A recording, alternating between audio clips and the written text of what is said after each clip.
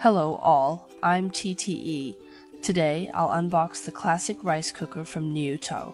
It has a 15L capacity and is priced at $129.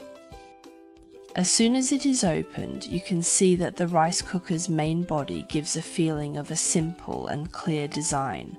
Moreover, the handle is really convenient, allowing you to easily take it out without feeling clumsy. When opened, you can feel the weight of the stainless steel inner pot, which feels substantial and of good quality. I chose the牛头brand initially because of their non-coated technology, even though I'm not sure what a牛2 cylinder is, but it feels like a very good stainless steel. Because I think that the coating may have certain health hazards with prolonged use, this one seems to meet our requirements quite well.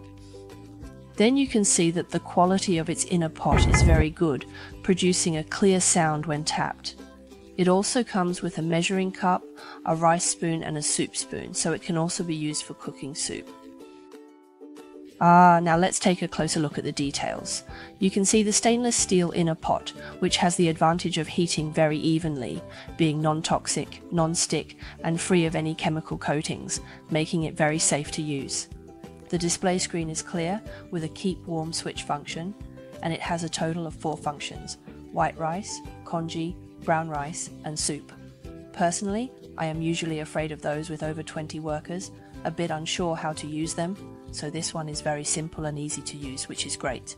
If we use 5 cups of rice at home, we can actually cook about 10 bowls of rice, which is more than enough for our small family of 2. After using it, I will share my experience with everyone and show you up close this rice spoon and soup spoon. I think the quality is very good, without that plastic feel. Overall, it gives a very good impression and is a very cost-effective product. In the next episode, I will also cook a very delicious rice dish using this. So, stay tuned.